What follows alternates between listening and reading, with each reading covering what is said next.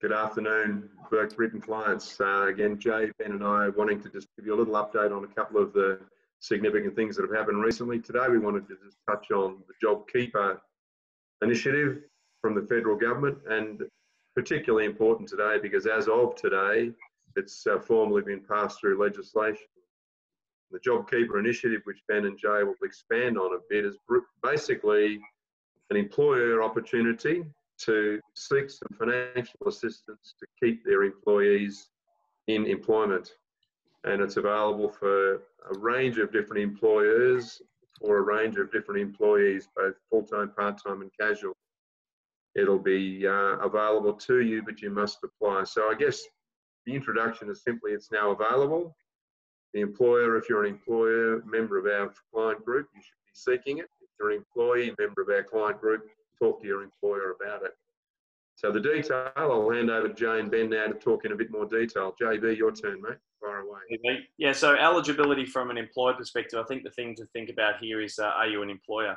And an employer may also fall into the self-employed category as well. So they actually extended it. So now employers includes not-for-profits, and the eligibility is pretty broad. So you have to have turnover of less than $1 billion and have turnover that has fallen or will likely fall by 30% or more.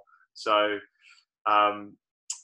self-employed individuals, I think that's the key one too. So if you're employing people or you're a self-employed person, you potentially have eligibility to this. It is really important, particularly with all of these government supports. Everything will be managed through the government portals. So almost all of the government subsidies or support will come through the Medicare system, the tax system, or the Centrelink system. So in this instance, there's a link which we'll attach under this video, which has where you go to actually register if you haven't already. I might hand over to you, Ben, just to touch on who are eligible employees and what they're actually entitled to.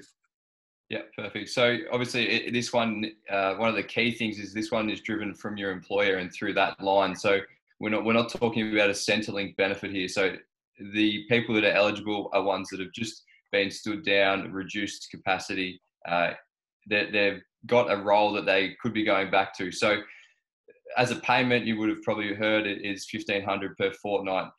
How that actually applies is where there's a little bit of complexity and it's different for everyone. So for some people, they might not have been earning $1,500 a fortnight before tax. Notably, it is taxable income at the moment. Potentially, those people will get paid more than what they were earning while they were working. So that is important to note that you will get that $1,500 per fortnight if your employer is eligible and you're an eligible employee, which I'll touch on in a second.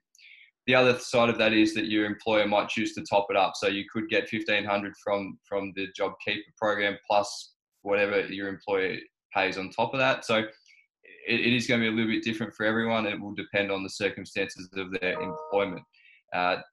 In terms of who is eligible, full-time and part-time employees are fine. It's casuals where there'll be a little bit of room for some issues.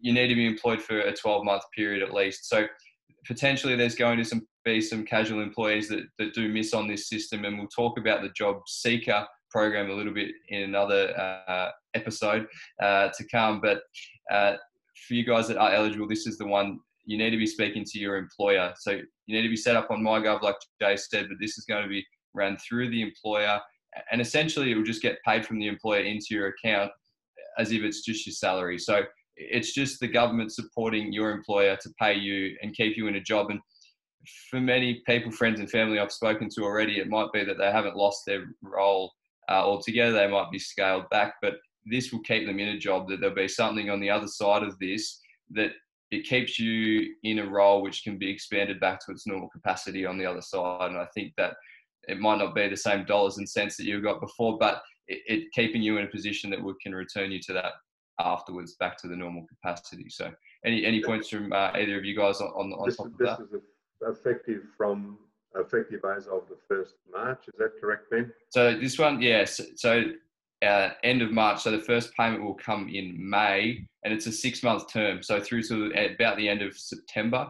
So we've got. If you were employed or have had a situation with your employment change as of 1st of March or yes, that's subsequent correct. to that. Yeah, and it kicks in for payment from the 30th. So then another thing is, and this is probably for some casual employees especially, is that you can only claim it from one employer. So if you do have multiple employers, you need to make sure you're not claiming it from both of them. So just ensuring that you tick that box, make sure you're not trying to double dip. We'll come back to haunt you. So anything on that, Jay? I was going to say one of the other keys is this is new to a lot of employers. They're all scrambling around this. If you're an employee and you haven't heard, it's not a bad idea to remind your employer. And again, if you're self-employed, as I said, which we have many self-employed clients, this is where registering is the key. And actually, I might just quickly share screen, because just while we were talking, I brought up, hopefully you can see that, Ben and Peter. Yep. Okay, so on the JobKeeper payment for employers, there's a section here on how to apply. It takes you through to register your interest, and there is a link through to the ATO portal to register for JobKeeper updates. So it's really important, if you're an employer or self-employed, that you follow that link. I'll make sure that link's attached to this video. And again, this is not just for our clients. If you've got friends and family that you think might be impacted by this, feel free to copy the link. Pass it on. This recording also too will be on a YouTube link that we can share privately to people if need be. So please just keep asking us questions. We'll come up with, as Ben said, another job seeker video just to give you a breakdown on that. And we've got plenty more in store because there's lots to talk about. So I think that's it. PB, did you want to add anything else, Ben?